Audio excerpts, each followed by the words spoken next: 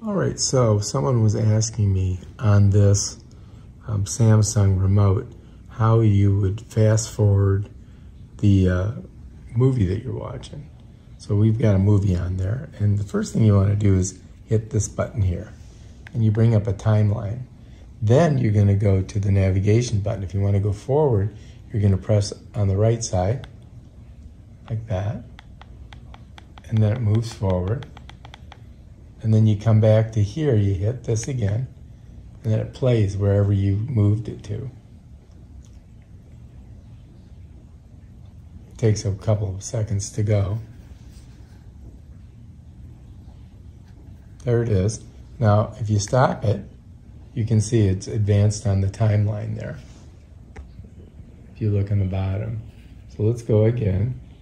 Now, if I want to go backwards, I would press it this way. Watch.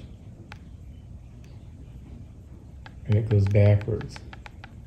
Then you stop it by hitting here.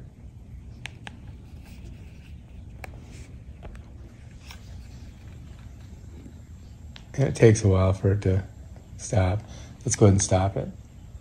So you'll see there's the timeline there. To get to that timeline, this is the button. You press, that stops it, and it puts it on the timeline. Then, if you want to move forward, you go right side. You want to move backwards, you go left side. And then once you get to where you want to be, like if I push it here, watch. There it goes.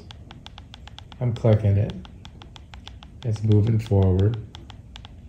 All right, if I get where I want, then I'm just going to hit here. And then it starts playing there. Sometimes it takes a while. So that's how you can go forward and backwards on a film in the Samsung TV. All right, if you like this video, subscribe to my channel and check out my other awesome videos. Peace out.